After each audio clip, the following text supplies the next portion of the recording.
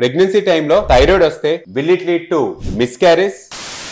Basics ఏంటి? మీ thyroid gland అనేది T3 and T4 hormones ని ప్రొడ్యూస్ చేస్తాయి. These hormones will decide your metabolism, heart rate, brain development and growth. During pregnancy thyroid hormones are very much critical for mother as well as baby, especially babies brain development and nervous system development. Especially first trimester లో baby complete గా mothers thyroid hormones మీద depend అయి ఉంటది.